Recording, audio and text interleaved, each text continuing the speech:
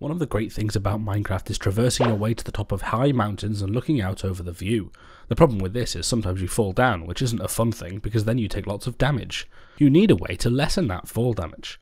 The feather falling enchantment is one of Minecraft's magical properties, which gives your tools, weapons and armor special effects. In this case, it lessens fall damage. There are 4 levels of feather falling, each lessening the fall damage penalty by increasing amounts. The amount of fall damage you take and the amount that's negated depends on how far you fall. Of course, this enchantment is first applied at the enchanting table, using experience levels and a varying amount of lapis lazuli, either to boots or to a book. There's no way to ensure you get a feather falling enchantment on your boots, but there is a chart on the wiki page that gives you information about which level has the highest chance. Click up here for a video about the blast protection enchantment, and up here for the enchantment hub video.